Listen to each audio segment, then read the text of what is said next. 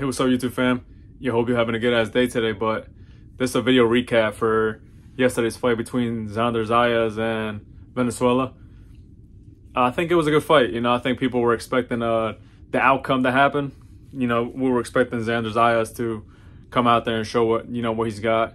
I know Venezuela was ranked like 200 something in the rankings, but I mean Xander Zayas is not far off. He's like ranked like 40 something.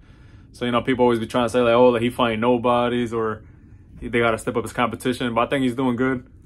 Slowly but surely, Top Rank I think is getting him in the right position for him to fight the top 154 guys. So it's a tough division.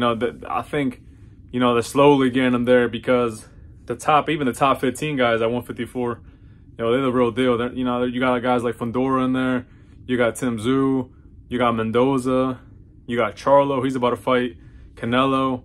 Who else we got at 154? Now we got Virgil Ortiz coming to the 154. You got Lubin. You got Ramos.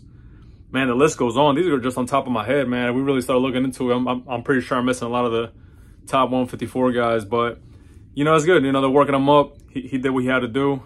The Venezuela guy got like a bad cut on his nose, so they had to stop the fight. And he was a dog too, though. He came to fight. He wasn't coming to lay down. But I mean, what you guys think? You guys, Xander Zayas, he's coming up. You think he's a threat at the 154? You guys think he's good, or you think he's overhyped? Like I said, I think he's good. Slowly but surely, I think he's getting there.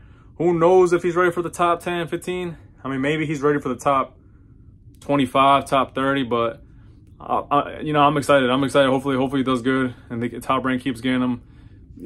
Slowly but surely, bigger fights, and eventually he'll be able to, in the future, be a contender at the 154. But let me know what you guys think, fam, in the comments. I'm gonna catch you guys next time. Peace.